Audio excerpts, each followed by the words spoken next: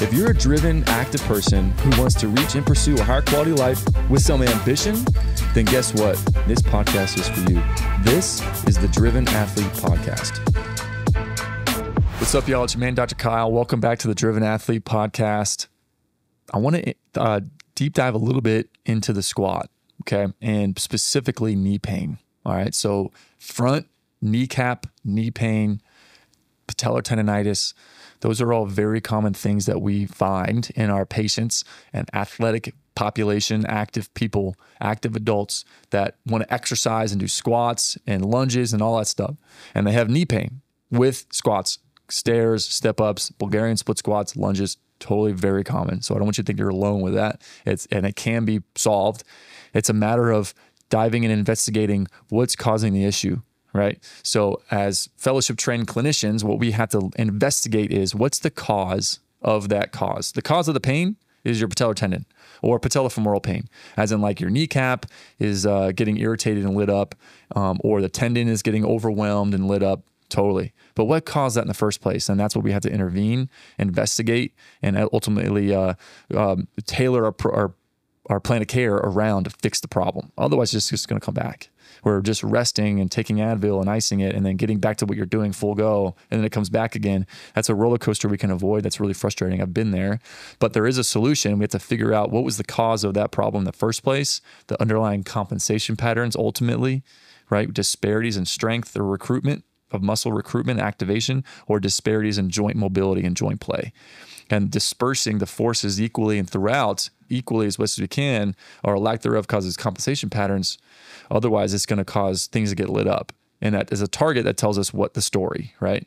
So as an example, knee pain with squats, all right? Something we have to really investigate is the ankle mobility. All right, ankle range of motion into dorsiflexion, which is bending your ankle backwards or bending your ankle up towards the sky, to ceiling. Bend your ankle backwards in that direction. Dorsiflexion is very important to allow your kneecap, your knee joint, and your shin, your tibia, to advance forward without putting too much shear. And a lack thereof, a person's usually what we find is active people, the way to compensate if they're lacking pure ankle dorsiflexion range of motion, causing knee pain with squats, is they rotate their feet outwards into external rotation. So as they squat, they'll rotate their feet outwards, their toes point out, and they come back up and they go back to neutral. That just tells me that they're externally rotating their ankles and their shins on purpose to compensate for a lack of pure ankle dorsiflexion. All right. The other thing is their heels will rise off the ground when they squat. If they can't keep their heels flat when they squat, when they're coming more, shifting their weight anteriorly or forward on their toes or their balls of their feet, and their heels are rising as they squat at the bottom, that tells me they're lacking pure ankle dorsiflexion. All right. So imagine someone you have both. They externally rotate their toes and their heels come off as they go down and descend into a squat. That tells me they're lacking pure ankle dorsiflexion range of motion. And that's a piece of the puzzle that alludes to why they're having knee pain. Okay. So that's just something we got to think about. Another very common thing with knee pain with squats is lacking posterior hip mobility. All right. So towards the glutes, right? It's not necessarily that glutes are tight. It's usually the hip capsule, the hip joint capsule. All right. So every joint, every synovial joint has a thin membrane called a capsule that encapsulates the joint for another layer of passive stability. On the undersurface of that is a membrane called your synovium that produces synovial fluid, and that helps with lubrication. But that joint capsule can get stiff. And with repetitive movements over and over again, like squats and running and everything, active people and athletes are the best compensators to just get the job done, right? And that causes adaptations where some parts of the capsule and the hip specifically will get stiff and tight, and other parts of the capsule get used to the mobility and gets more flexible and more open, right? And loose, right? So that allows the joint to flow and move in one certain direction more than the other, and it drives it more in the same direction. And usually anteriorly or forward is where the joint laxity and joint capsule laxity is, and posteriorly is where it's stiff. So just like water, joints take the path of least resistance, right? And it feeds more of the problem over and over again, and that ultimately leads to compensation patterns with squats as an example, okay? Something that usually comes with that too is anterior hip pinching, like a hip impingement type symptoms with the bottom of the squat. So with knee pain, it's very common that someone's lacking ankle dorsiflexion and also posterior hip capsule mobility.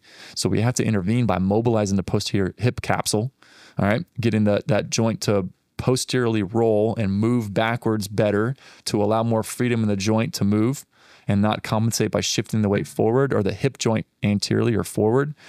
And if you add that in with a lack of ankle dorsiflexion, oh my gosh, it's a great recipe where the ankles aren't moving well, above the knee joint, the hip is not moving well. What's the joint right in the middle that's going to take a lot of the stress and the brunt of the movement?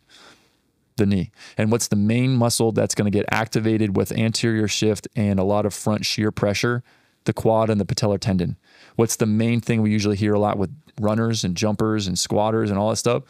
Patellofemoral pain or patellar tendonitis, right? Jumper's knee. This just makes sense.